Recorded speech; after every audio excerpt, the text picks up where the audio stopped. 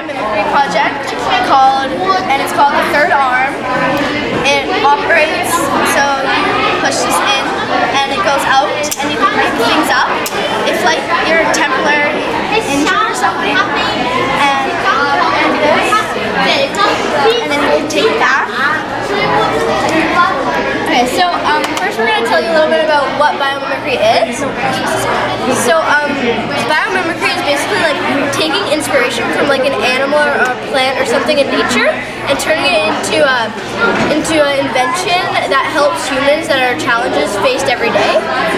So that's what biomimicry is. And why is biomimicry important? Biomimicry helps us to make the planet a better place by mimicking animal adaptations and making them into cool designs and inventions.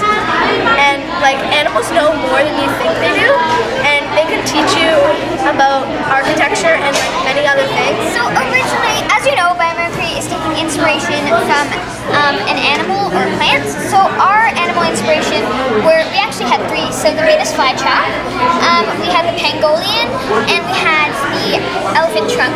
So we thought that our prototype was the arms were gonna snap closed and pick up the object like that, not magnetically pick things up. So the Venus flytrap, we kind of found that wasn't really right for our project. And then the pangolin, we thought that these would fold over each other into something a bit small, but then we found that actually didn't happen. So then the last thing was the elephant trunk, and that actually worked really well with our project because elephants, when they drink water, they go down with their trunk to pick up the water and then they bring it back to themselves, and that's what this is doing. And that's like the same when they use food.